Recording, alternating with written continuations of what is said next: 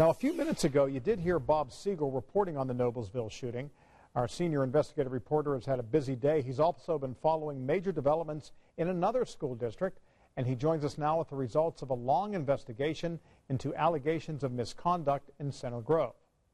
Center Grove head football coach Eric Moore was accused of abusing his position by bullying, harassing, and intimidating students.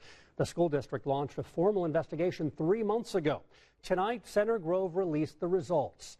13 Investigates has learned the outside independent investigator who looked into concerns about Coach Moore interviewed 42 people.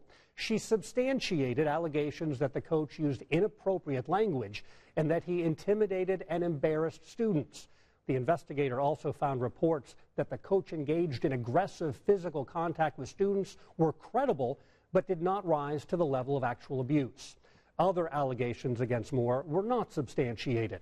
Through the investigation, Center Grove Schools said it identified a larger systemic issue within the culture of our extracurricular activities.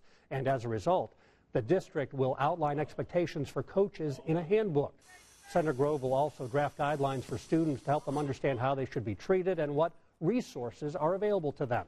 The big question, of course, what, if anything, will happen to Coach Moore for his behavior?